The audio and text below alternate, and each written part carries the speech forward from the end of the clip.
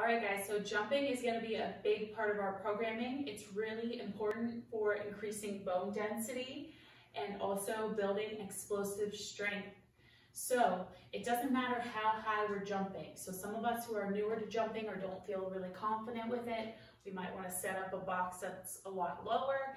And then if we are comfortable, you could go up as high as you want. Just make sure you're being safe, okay? So what this looks like, we're going to take off of 2 feet and land on 2 feet with a soft knee bend. Stand in front of your box, use your arms to help you swing, jump up, land soft, extend, and then step down. Stepping down is going to be a lot safer than jumping off the top of the box, so I'm going to suggest that most of you guys step down unless you're a competitive athlete and you need to be really, really quick when you're doing these.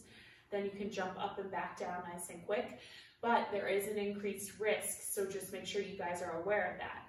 Okay, so I'll show you that 1 or 2 more times. Jump up, land soft, extend. I would suggest, ladies, go anywhere between 12 inches up to 18 or 20 inches, and guys will probably be anywhere from 18 inches all the way up to 24+ inches on their box jumps.